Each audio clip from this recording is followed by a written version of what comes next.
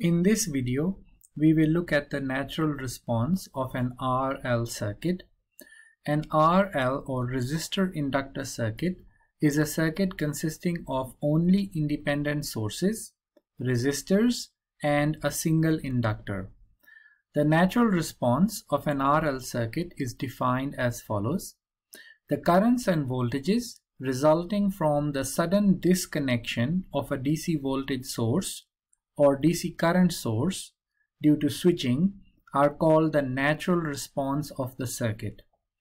In the natural response, this energy stored in an inductor is suddenly released to a resistive network, and we use the term natural response to emphasize the fact that the nature of the circuit itself, that is the inductor, determines the circuit behavior and not the external DC sources. This is the circuit used to study the natural response of an RL circuit. The inductor is here, the resistor is here. We have a switch and also a current source and a resistor R0 in parallel with the current source. The main steps in analyzing and understanding the natural response are shown here. So let's put these steps into action. The first step is to understand what is happening in this circuit. To do this, we look at this circuit before switching and after switching. So this is the equivalent circuit before switching. So the switch is initially closed and stays closed for a very long time. This allows steady state conditions to be established. Under steady state, an inductor acts as a short circuit to DC. Therefore, this is the equivalent circuit just before switching happens.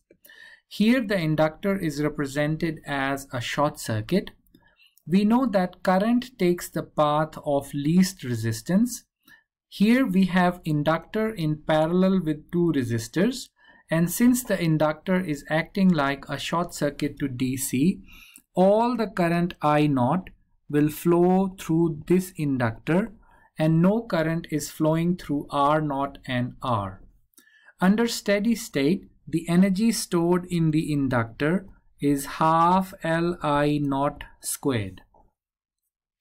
This is the equivalent circuit after switching. Once the switch opens, this current source and this resistor do not impact the R and L components. So this is the circuit that is used to study the natural response of an RL circuit, and this is the simplest configuration which is used to study this. In this circuit, the energy stored in the inductor is dissipated through the resistor as heat. The next step is to formulate the circuit equation. To do this, we can use Kirchhoff voltage law and apply it to this circuit. Kirchhoff voltage law states that the algebraic sum of voltages around a closed path is 0. So here we have voltage across the inductor and the voltage drop across the resistor, and this sum is equal to 0. Using the fundamental property of an inductor, the voltage drop across the inductor is given by L dIt by dt, and the voltage drop across the resistor is obtained by using Ohm's law as Rit, and this is equal to 0. This is a first order differential equation, and it can be rearranged as follows. Dividing both sides by L, we get d by dt it plus r over L it is equal to 0. The solution of this first order differential equation is the natural response of an RL circuit. We can use Mathematica to solve this first order differential equation. The syntax to use is illustrated here. we can define the differential equation as follows, and then using the dsolve command, we can obtain a symbolic solution for the current as shown here. Thus, according to Mathematica, the current IT is given by a constant C1 multiplied by e raised to the power minus r over LT. Thus, in order to determine the complete response, we still have to determine the value of constant C1. In order to find the value of the constant C1, we need to carry out an initial and final condition analysis. Let t is equal to 0 minus denote the time just before switching, t0 plus denote the time just after switching, and t is equal to infinity denote the time a very long time after switching has occurred. Here I0 minus denotes the current in the inductor just before switching takes place, and this value is I0, and this is given. V0 minus denotes the voltage across the inductor just before switching takes place. At time t0 minus, the inductor acts as a short circuit to DC, therefore this value is 0 volts. I0 plus denotes the current through the inductor just after switching takes place. It is the fundamental property of an inductor that the current through an inductor cannot change instantaneously. Therefore, I0 plus is equal to I0 minus, and this is equal to I0. Since current through an inductor cannot change instantaneously, at time t0 plus, the inductor acts like a current source with magnitude I0, and we can use this fact to draw an equivalent circuit at time t0 plus to determine V0 plus. So at time t0 plus, the inductor acts like a current source having magnitude I0, and this is connected to the resistor R. So the voltage here is V0 plus, and we can determine this by applying Ohm's law to this resistor R. So this voltage is given by I0R. So we can see that an inductor does not allow current to change instantaneously. However, the voltage is changing instantaneously from 0 to I0R across the inductor, and this does not cause any issue. Finally, I infinity and V infinity denote the voltage and current a long time after switching has occurred. So eventually the inductor loses all its stored energy, which is dissipated as heat in the resistor. Therefore, these values are 0 amp and 0 volt respectively. So this completes the initial and final condition analysis. Now we can obtain a solution to the differential equation. So the Mathematica solution is IT is equal to a constant multiplied by e raised to the power minus r over LT, and this factor in the exponent can be brought to the denominator and written as e raised to the power minus t over L divided by r.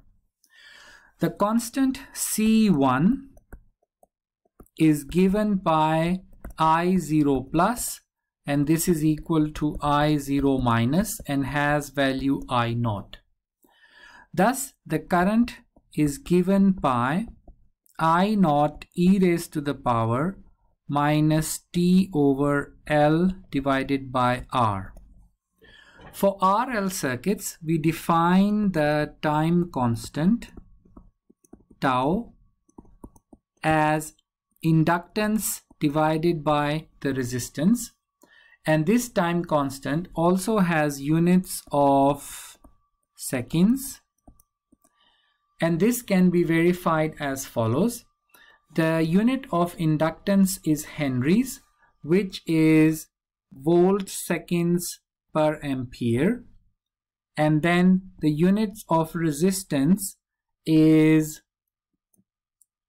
voltage divided by amperes. So these units cancel out and we are just left with seconds. So using the time constant tau, the natural response of an RL circuit is written in standard form as I naught e raised to the power minus t over tau, where tau is L over R, and this expression is valid for any time t greater than equal to 0. Once we determine the natural response, we can solve for other circuit parameters. In this given circuit, the current through the inductor and the resistor, which are connected in series, is given here. We can use this to work out the voltage across the resistor. So for the resistor, the voltage VRT is given by the product of the resistance and the current, and this gives value I naught R e raised to the power minus t over tau. We can work out the instantaneous power. So the instantaneous power in a resistor is given by the product of the voltage and the current, and substituting the values and simplifying, this simplifies to I naught squared R e raised to the power minus 2t over tau. Also, we can work out the energy dissipated in the resistor. So this is given by integrating the instantaneous power from 0 to t. The value of the instantaneous power is shown here. So substituting this value and integrating, we get the result half Li naught squared 1 minus e raised to the power minus 2t over tau. Through the inductor, the current is given here, and we can use the basic property of an inductor to work out the inductor voltage. So the inductor voltage is LD by dt of IT.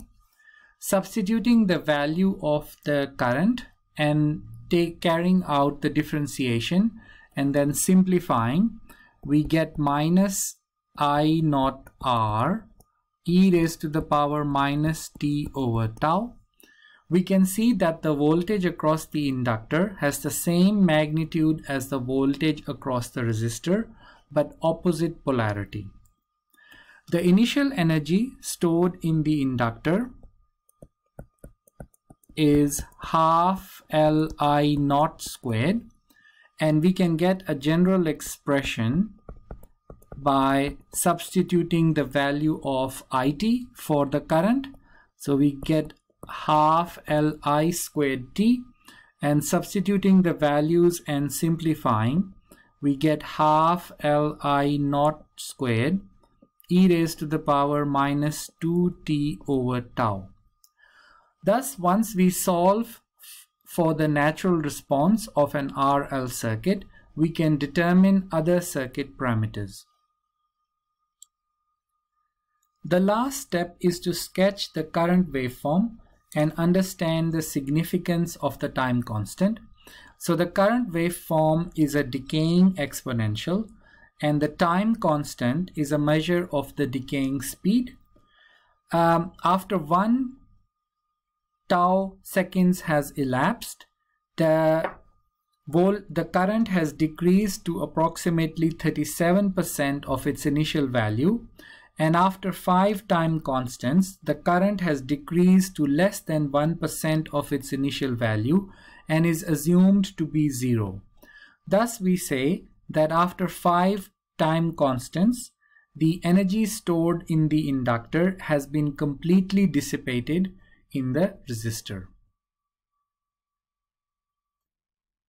We can compare the natural response of an RL circuit to the natural response of an RC circuit, we can see that the solutions have a similar form, and the time constant is defined for RC circuits as shown and for RL circuits as shown. Thus, we can write a general expression for the natural response as x of t is x naught e raised to the power minus t over tau, where this variable x is current for an RL circuit and is voltage for an RC circuit.